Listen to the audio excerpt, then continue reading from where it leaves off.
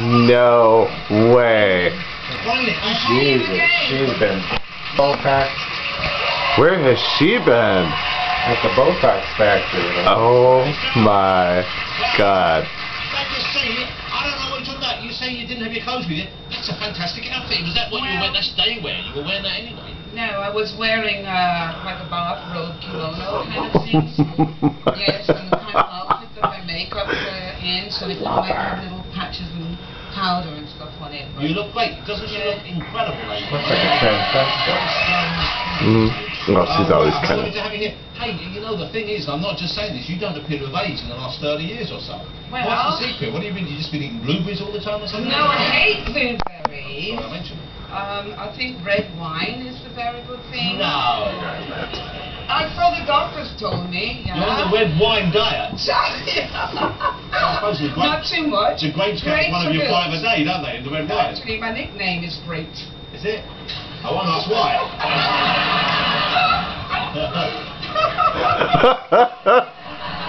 No, but I work out. I do. I swim every day. How far do you swim? Almost every day. It's a big swim, a long Well, I time. try to do at least a half an hour without stopping. And I like bicycling, especially in the English side, countryside. Oh, nice, oh, nice. Yeah, that's fantastic. I should imagine you don't dress up, you know, in the proper Grace Jones outfit for the cycling. 'Cause if we saw you coming down No, the road I like do that, actually. I've got an amazing outfit for cycling. Have you really? Yes. It's you know, it's a Miyake. I love Miyakes. So you wear Izzy Miyake when you're cycling? Yeah, absolutely.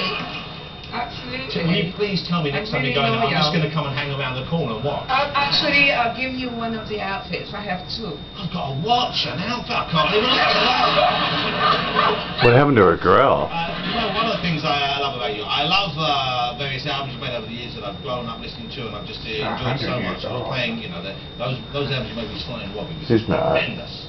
But I love the way that you seem to inspire others to create art. You're something of a muse to various people, aren't you, over the years? You've worked with so many great artists. I like to think so. I love collaborating. And I like also Oh my gosh. when I collaborate, they push Change. them, I push them. So you end up always with Lips, nose, magical. epic nose. Something unique. And so you argue, you fight, you throw in your own ideas. And Oh, absolutely. Absolutely. I've got She doesn't look anything like she used to. this photograph here of you, was that Jean-Paul Goude? Was that one of those? Oh my goodness. That's a great photograph. Jean-Paul. Yeah. Yes. How important is that part of, when you were recording and making music, how important is the visual side of it and the kind of image of the album covers and the look you're creating? Is that...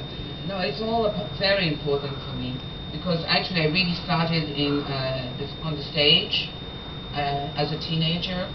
And then my mother was very much into fashion. She was a seamstress, did weddings and things like that, and embroidered and crocheted. And we were all brought up doing that, learning how to do that. So that was very important for me. And I think growing up in Jamaica with a very religious background made my imagination even so much more out there, out of the box. Why was that? Because of the colour of the religion you were feeling, or was it the fact that you wanted to break out of it? No, it wasn't the colour, it's just that I realized I was living in a bubble. And there was not much going on except for, you know, school, which was in church, and school, which was in church and school. And how did young Grace rebel against that? At what age did you start pushing against that? As soon as I wonder what happened pushed there. that in a hidden way, where they didn't actually realize I was actually doing it in my own quiet way, and as soon as everyone would come home, or see them coming home from climbing a tree, you know, looking down the road, then I take off my nail polish, you know, and I do all the things that vanity, and I have a lot of vanity. How did your mum react when you started changing, when you started rebelling? Oh no, well, you know, marry a preacher, you know, like she did, and that's why one of the songs is called William's Blood in Me on the new album, and that all has to do about my mom trying to get me to do what she did. Otherwise, you know, you're going to be manizing and drinking, and you're going to live a short life, you know. Which is 2 out of those 3 you've been doing, I guess. Because you've enjoyed the company of gentlemen, and you've, as we know, you live on the red wine diet. Yeah, well, yeah. I got her to drink a little sip or two to realize that it's the blood of Christ in church. Has she relaxed? Is your mum, yeah, is she still alive? Yes, she is. So Her she dad must. just passed. Oh, I'm sorry. Yeah. Have you raised your son with any religion at all? Have you, did you steer Well, him? yeah, I mean, you know, in spiritually, I have raised him spiritually. Yeah. There he is. There's a good-looking young boy, of course, we'd expect. Oh, goodness, yeah, that's him. Eat your heart out, It must be quite hard. I would have thought, is it tough for him to be your son, do you think? Because people have an not. expectation for what you're going to be like, don't they?